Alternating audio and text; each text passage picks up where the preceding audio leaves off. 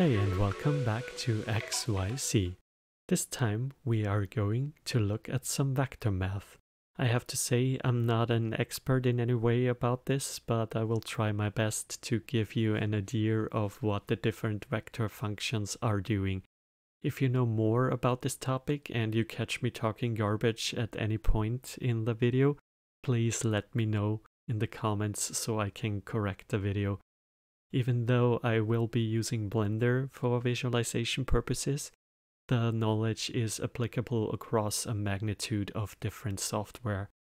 I hope I can shine some light on this rather complex topic, and let's head over into Blender and see what we can find out. So here we are in Blender, and right away I bring in a UV sphere to help us visualize some of the vector math. And let's see, our location in X, Y, and Z is 0 right now since we're sitting right in the scene center. Let's increase our X position by 5.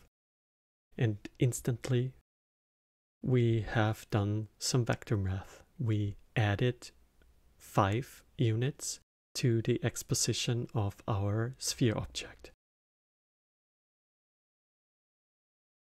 So in reality, everyone who has used Blender before has done vector math without even realizing it, just by positioning, rotating, and scaling objects.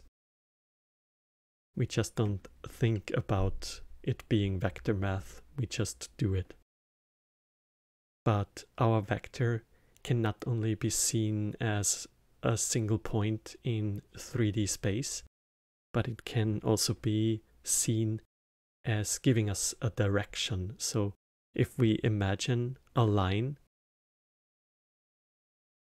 going from the scene center out and through our vector, that is our sphere, then we see there is an imaginary line that we can actually work with.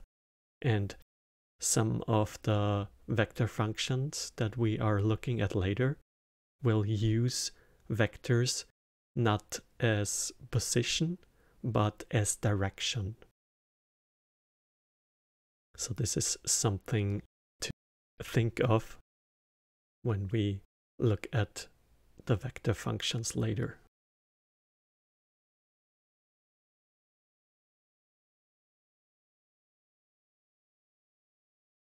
So let's head over into the geometry node editor. And we bring in a transform node.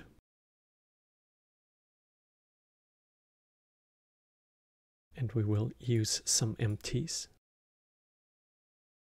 as an A vector.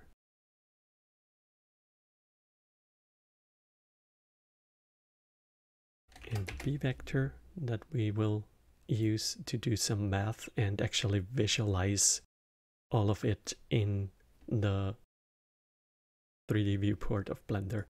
So the sphere becomes our result.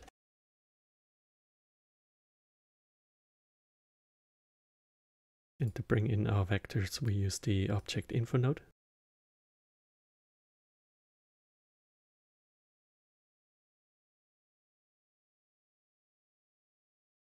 And we of course need a vector math node.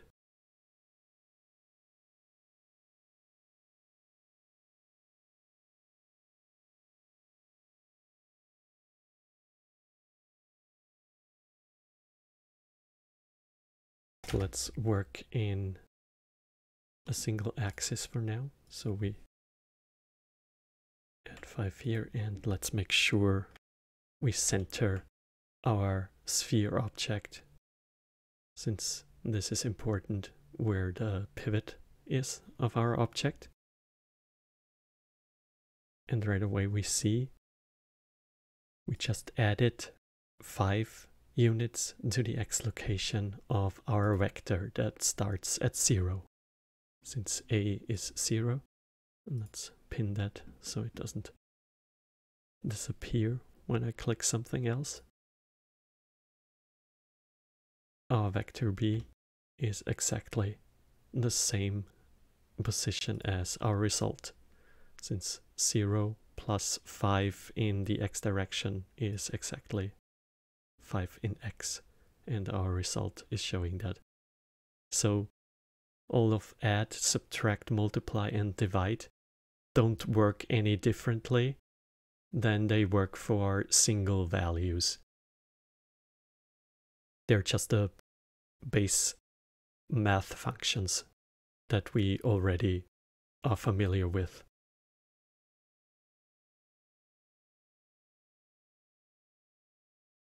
You just have to make sure to realize that we can also use negative values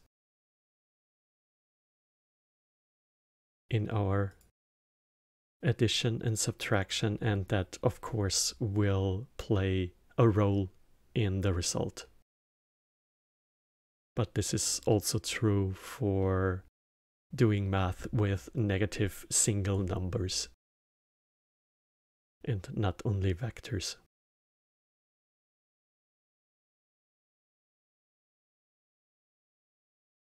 So let's do the absolute. This one will only take in a single vector. And right away it seems like this is outputting the opposite, but in reality this is outputting the positive result of our input vector. So if our vector is all positive numbers, the result is following along perfectly.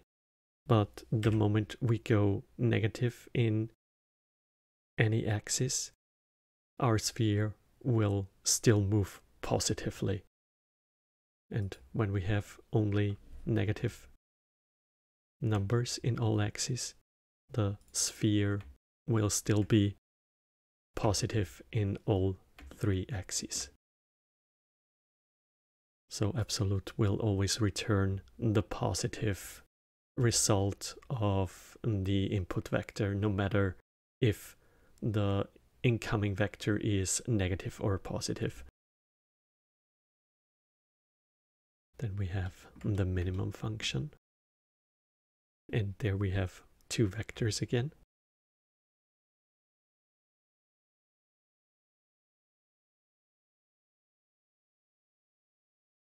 And we see that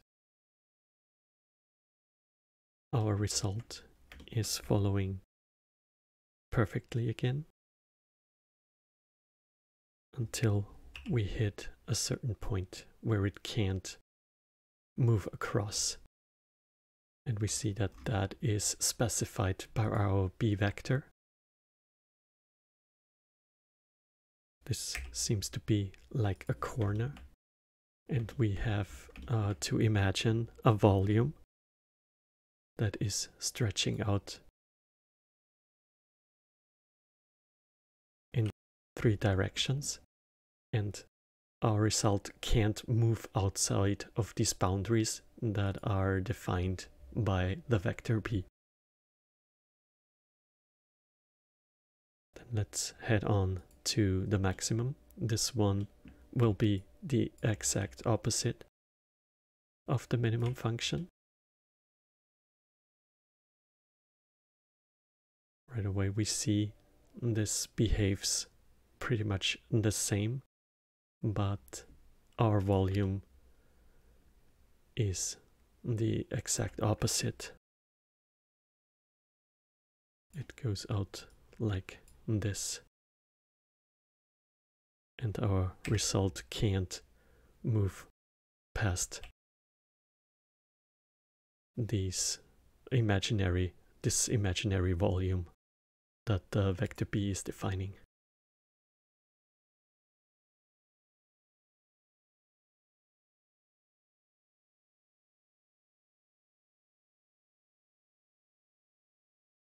Then we have the floor. This one also takes only a single vector in.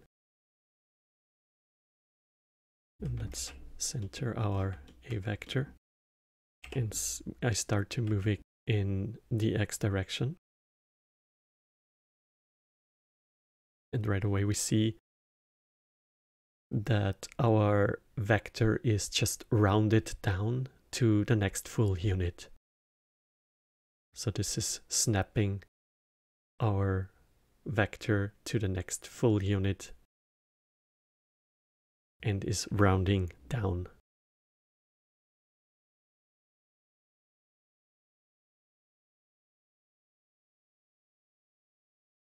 Ceiling is then doing the exact opposite. It rounds up. So 2.47 becomes a full 3 units. Then the fraction is getting rid of whole numbers. So 2.47 becomes just 0.47.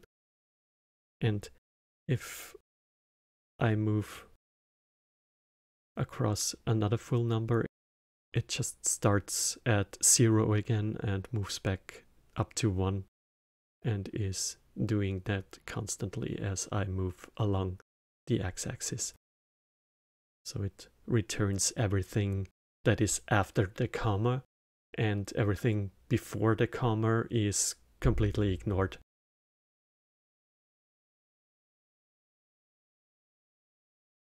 Then we have the modulo function, which will also take in 2 vectors.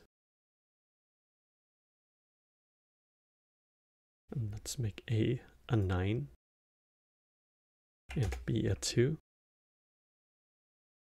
And it seems like the result is a 1, and the reason for that is modulo returns the remainder of division. So it divides a 9 by 2, and since we only get to 8 and then you can't divide it any further, it returns the remainder of 1. So if we would switch our A vector to 8, the modulo would be 0. And the same thing happens when we switch to 10, because 10 and 8 can be perfectly divided by 2, but everything in between cannot. We can use that to our advantage. And we already see that this is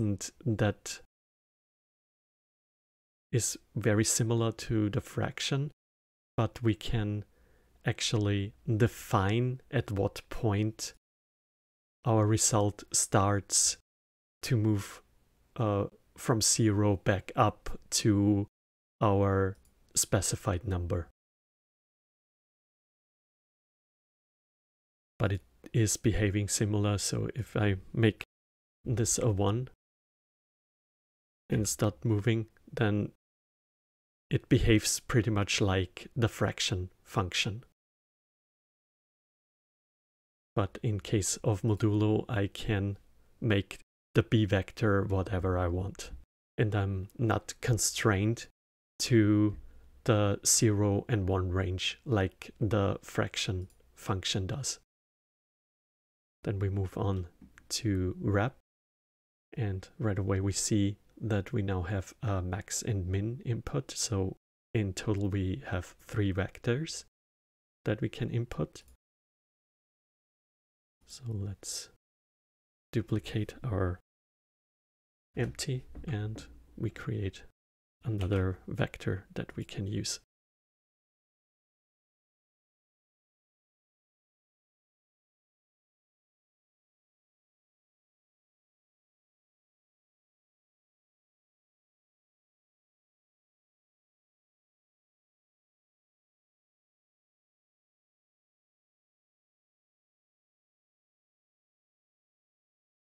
And when we move our A vector, we see what is happening the moment it hits our defined border of the volume. It starts over on the opposite side.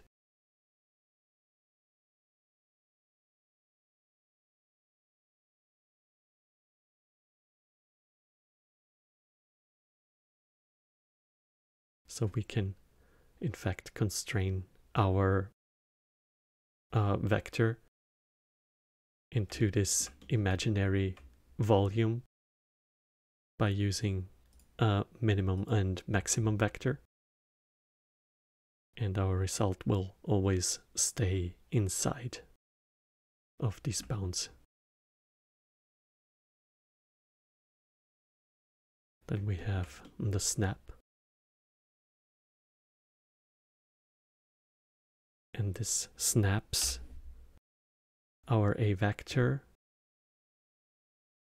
based on the B vector. So since our B vector is 2, it starts to snap in increments of 2 units.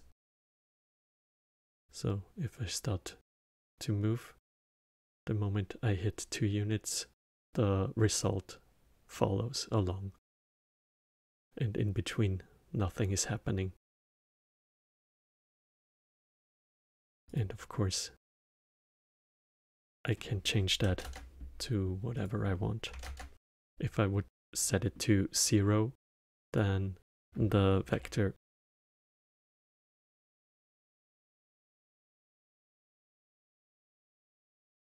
was the wrong one.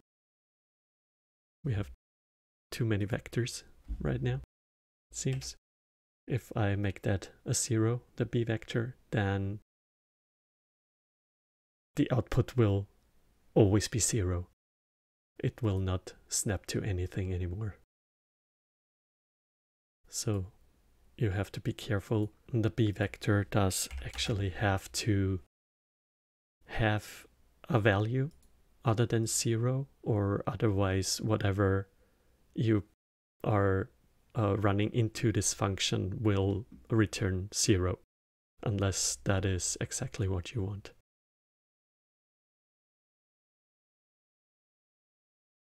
But this way we can completely define at what point our A vector is snapping.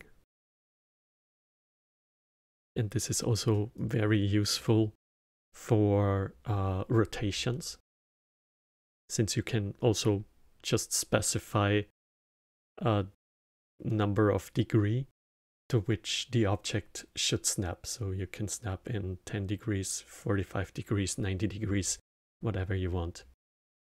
This function is perfect for that. To continue this, I will switch over to animation nodes, since some of the more advanced functions are easier to explain and show with animation nodes rather than geometry nodes.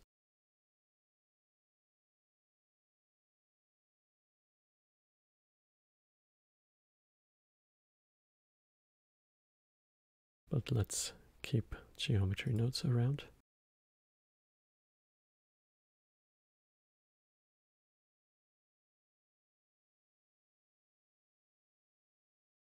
And we create a new node tree in animation nodes. And we don't output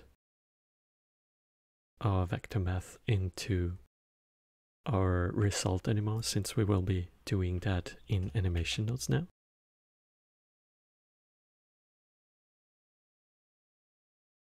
And we move on to normalize, that we have right here. We see there's a little bit of this difference, since we have a length value in animation nodes. I will just set that to 1, since that is exactly what geometry nodes does. It normalizes a vector to have a length of 1. But geometry nodes is a bit more advanced, since I can just specify a certain length that I want the vector to have. But we can achieve the same result by just doing a normalize and then using the scale function later on that will lead to the same effect.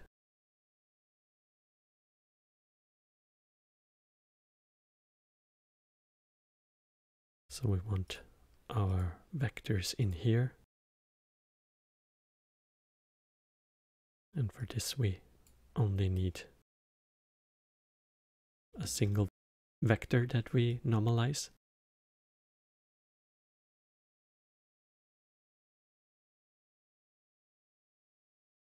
And I will output the result for now as the B vector and not as the sphere anymore, since we will use the sphere to see how the vector moves. And right away we see that when I move our A vector, the B vector is following, but it is now normalized to a length of 1. So in this case, it seems to be following the surface of our sphere perfectly, since our sphere has dimension of 2 units. So the radius of our sphere is 1. And what normalize does is it looks at our A vector not as a position, but as a direction, and then limits its direction to 1 unit coming out from the scene center. And that is why the B vector is following the surface of the sphere perfectly. And in animation node I have the option to increase the length of the vector. So now it is a full 2 units away from the scene center in every case. So we move on and let's look at the scale.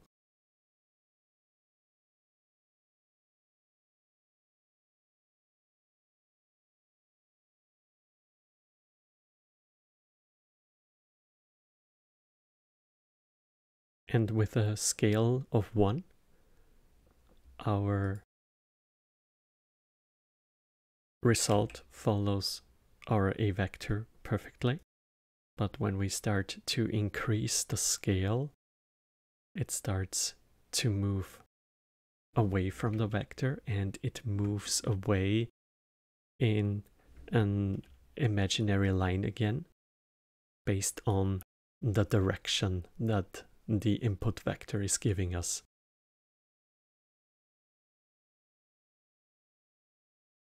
So wherever we move that, we have to envision our imaginary line that comes from the scene center and goes through our input vector. And based on that, our result is scaled on that imaginary line.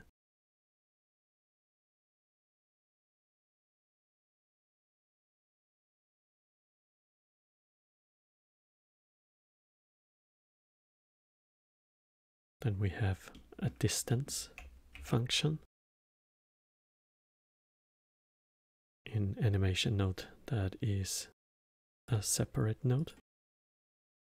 We'll also take in 2 vectors. And it will return a single value and not a vector anymore. So let's visualize this with a simple viewer node. And what this is outputting is the distance between vector A and B. So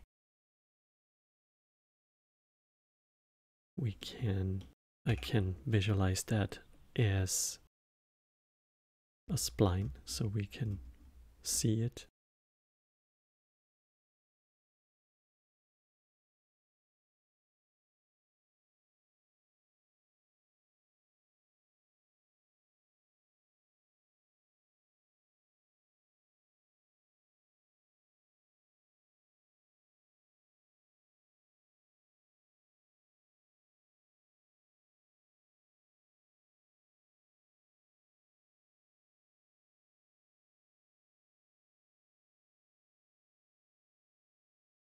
And right here, this is what the distance outputs.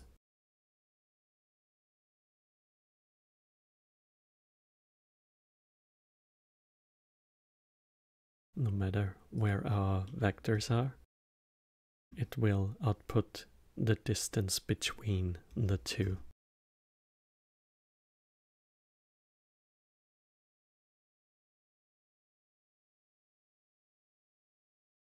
And the next one is the length, which is similar, but it only inputs a single vector. So we will use just A.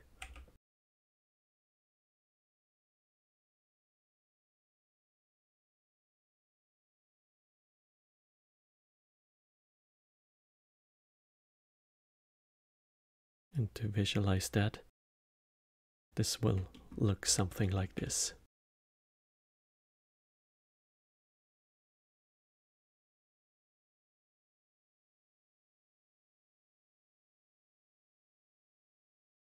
And no matter where our A vector is, the length is calculated by starting from the scene center and then going to our vector.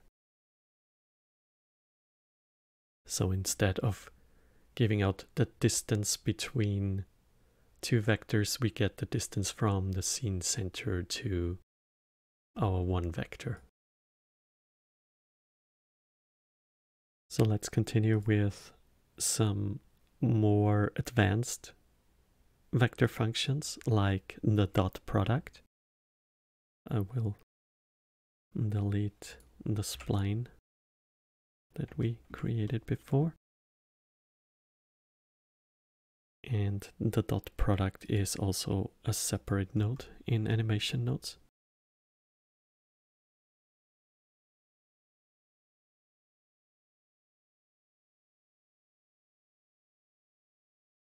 And you could achieve the same thing what the dot product node does by just separating our vectors into its components and then multiplying both of our x, y, and z values and then adding all three of them together. That would get you the dot product. And if you're interested in any of the formulas behind the vector math or the vector functions, I will drop a link to the Blender documentation and the documentation of geometry nodes in specific in the description below, so you can actually look at that. And what dot product is often used for is to find the angle between two vectors. So if we would imagine a triangle based on our two vectors, we would want to find out what this angle is. And this is what a dot product is used for. In this case, we also need the vector length node and the vector length function.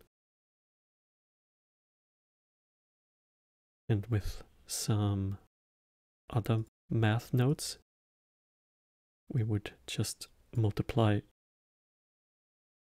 the length or the magnitude, as it is also called, of both of our vectors.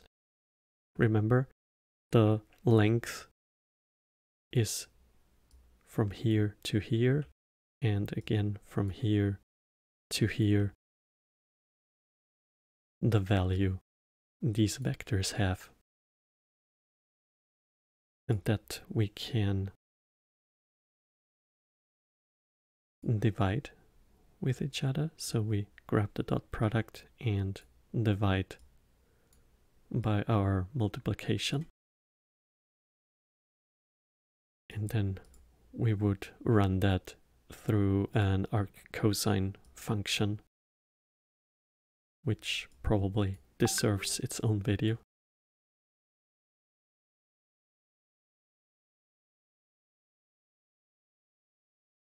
And this will be the angle between these two vectors in radians. So the output is in radians and not degrees. And oftentimes there are actually separate nodes for stuff like that, since there is a vector angle node in animation nodes that does exactly the same without needing all of the extra nodes.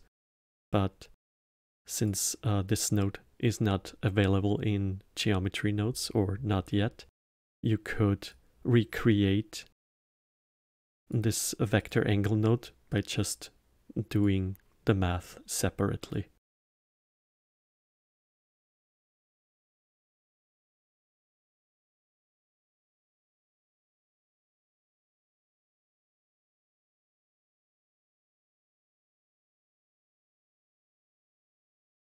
So let's get rid of all of this.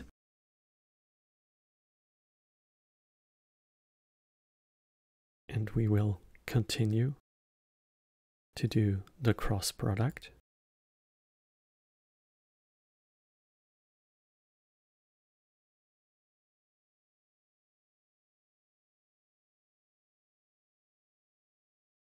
Let's output that into our result again.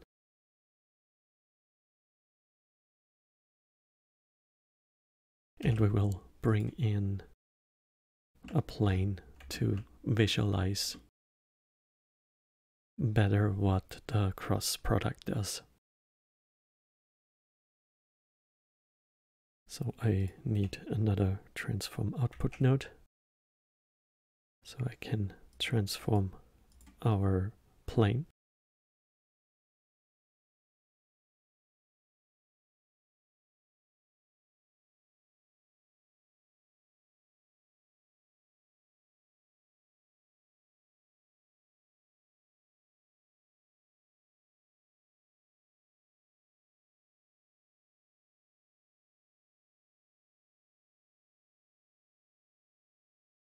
And let's make that plane a bit bigger.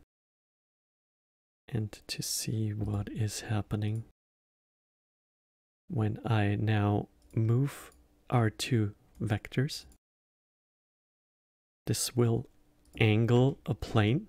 So the plane we will have to normally imagine, but the two vectors are on a plane, and our new vector that is generated by the cross product is perpendicular to our two vectors. So if we want to find a new vector that is perpendicular, that is 90-degree angle from our other two vectors, then we would use a cross product.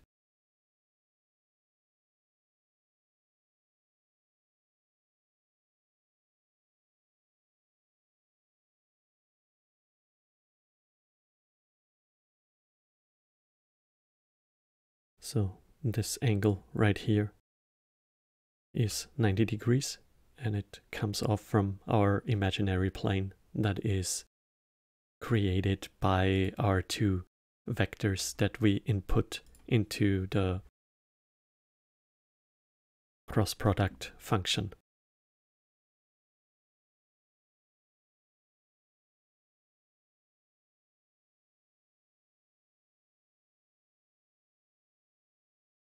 So we move on to project. And let's get rid of our plane for now. And to visualize that, we want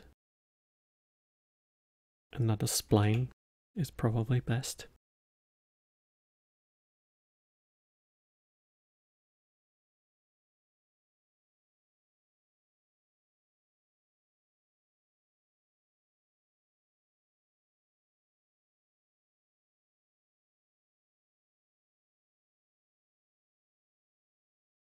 And here we have the project function. So you have to imagine a line that, so the b vector is again used as a direction. So you have a line from our scene center to our b vector, and wherever that line spans, the a vector is projected onto it. Wherever I move our a vector, it is projected onto this imaginary line that spans because of our b vector. So even if we move across where the line is visible, if we expand that, our result will always stay on this imaginary line, no matter where we move our a vector.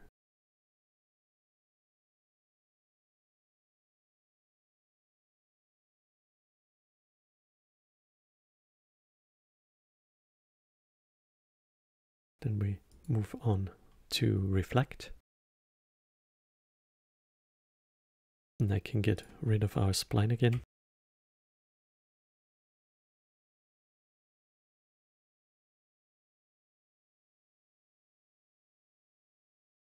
And let's look what this does.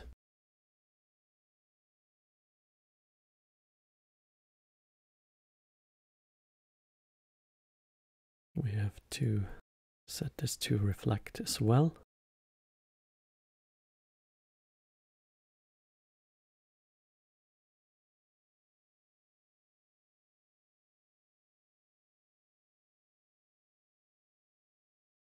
And this should make it a bit clearer. So we have another imaginary plane in this case, and the imaginary plane becomes gets its direction that it's angled towards from our b vector. So this imaginary plane is always looking into direction of vector b, and the vector a is actually reflected based on this imaginary plane. No matter where the a vector moves, our result will always be the opposite based on this imaginary plane. This is what the reflection function does.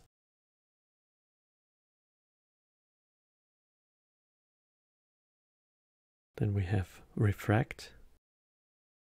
And this is a function that is not in animation nodes, but is in geometry nodes. So this is also something that you will encounter. Not every program or not every add-on will have all of the functions available. And let's see how we can visualize that the best. So let's output the result in geometry nodes. Let's see what that does. So this is very similar to our reflect.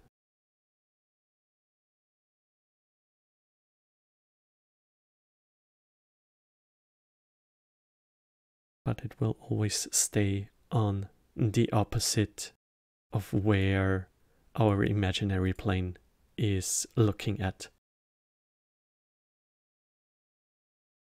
The moment our vector goes in the direction the plane is looking at, it is reflected. And when we are in the opposite direction, the vector follows our input perfectly. So that is the difference of reflection and refraction. So refraction is one-sided, whereas the reflection works in both directions.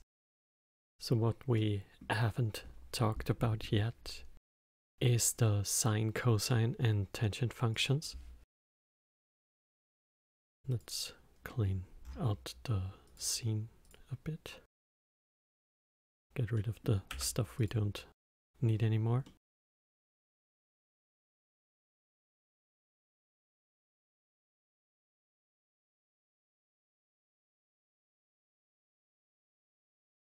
Let's grab our A vector, move it in the x direction, and right away we see that we get some bounce effect. No matter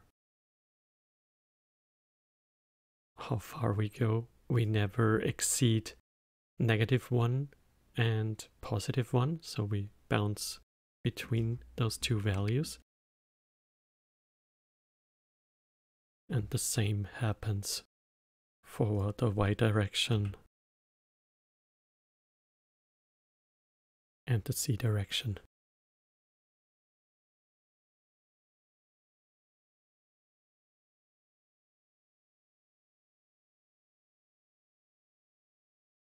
And animation nodes doesn't have a vector math function for sine, cosine, and tangent, just a regular math function, but we can still use that and just run the sine function on every direction independently. So for every axis we just run the sine, and then we combine the vector again.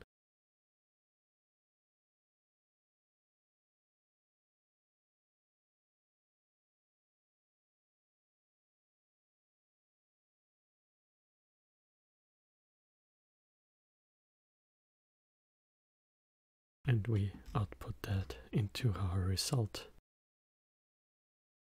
And when we move our A vector, it should move the same way as geometry nodes did. And it looks like it does. Every direction we have the sine wave going on. And these 5 nodes are the same as the single node in geometry nodes.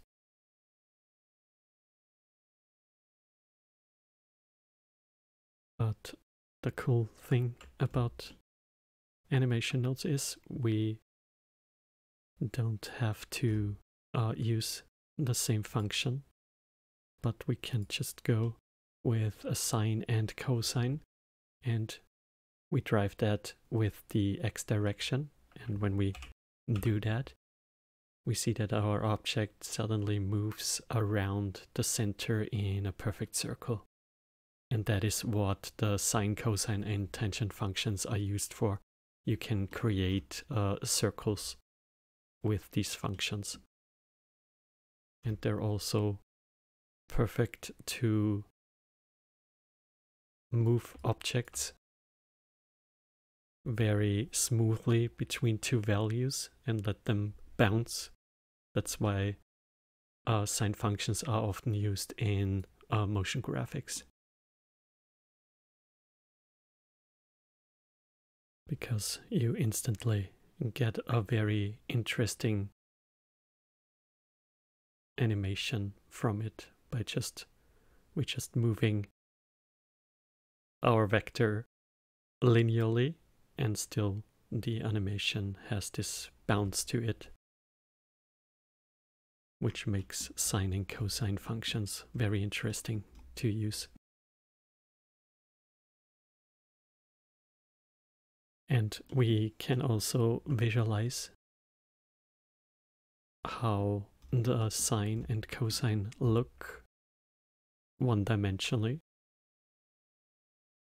So we distribute a matrix. And instead of using our A vector, we just use the vectors from this node.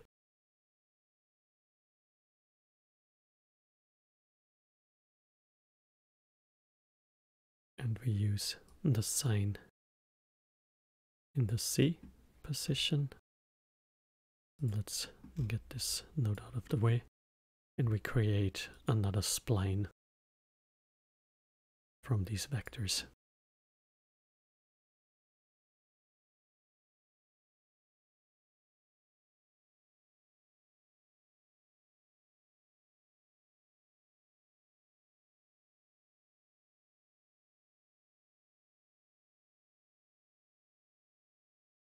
And here is the beginning of our sine wave that we are generating. And we want to increase the number of our points. Doesn't seem to be updating.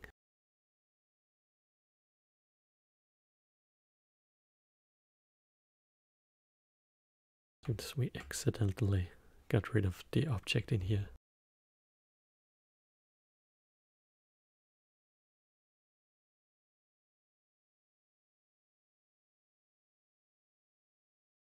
And the sine, cosine, and tangent functions use radians to generate the movement.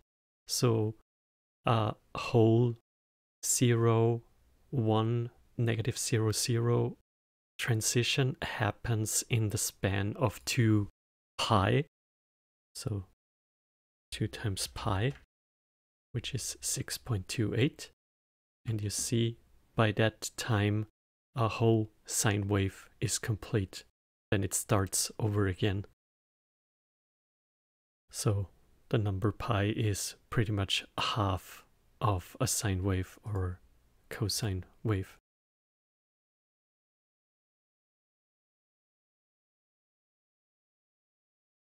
Tau is 2 times pi.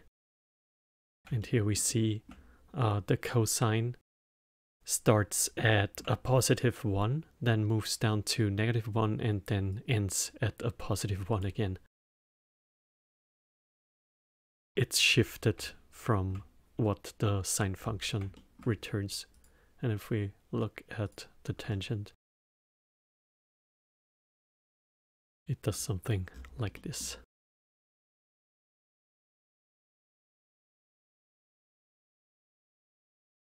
But since we already know that they're used to create circles, we can actually recreate this. And when we use a sine and a cosine, we create this perfect circle around here. And depending on which axis we feed in, it creates the direction in which the circle is created. And we are using the x-axis to derive this, since we are distributing our original points along the x-axis. So if we just look at our initial points, they run along the x-axis, and by just using the x-axis and running a sine function and a cosine and then inputting them into the x and y direction, we suddenly get this perfect circle. And right there we see when we put in pi, we get a half circle. So 2 times pi is necessary to get the whole circle and also finish a whole section of a sine wave or a cosine wave. But we could also do a quarter circle.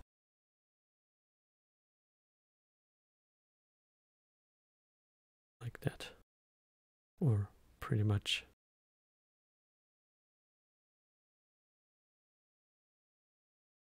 move it around.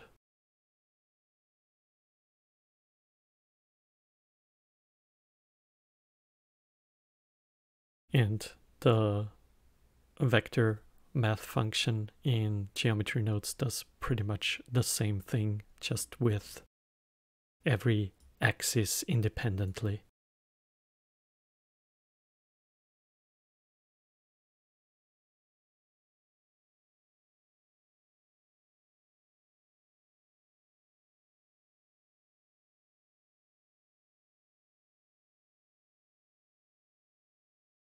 And one more thing to keep in mind is, let's do a multiply and add.